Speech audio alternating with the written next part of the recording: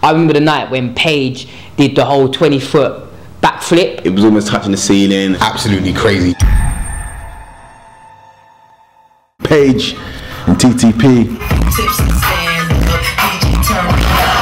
Main dude Page, my days. The guy, even today, the guy still looks like he's 17, man. I swear to God, the baby face and all that. He was very passionate. His crew was passionate, but he was the heartbeat of the team. You had the Hulk Hogan ear thing. All of a sudden, I just remember Page going off of like his guy's hands. Page gets launched, 2 people launch him into the air. I remember my neck just went like this.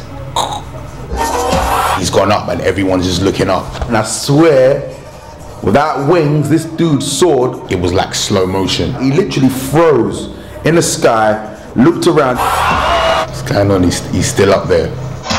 That backflip was, come on, that was incredible. He was like 20 feet in the air. Now, you have to remember we're in a venue, there's a ceiling. I remember all of us looking up at the lights and shit, he's gonna hit that light. How many feet he was touching the rafters. Backflip.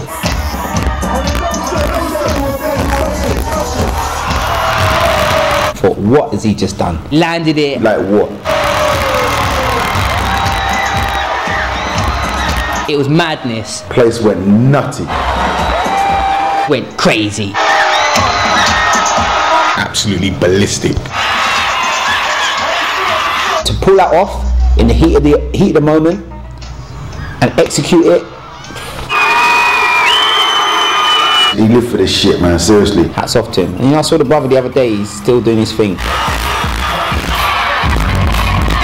Never seen anything like it. Just one of those amazing moments where the whole crowd just went, wow. Because I think a lot of people there were supporting KI, but that flip, people had to just go, you know what, props, bruv. TTP, what? I say thank you to everyone that support us, truly support us with their heart and soul.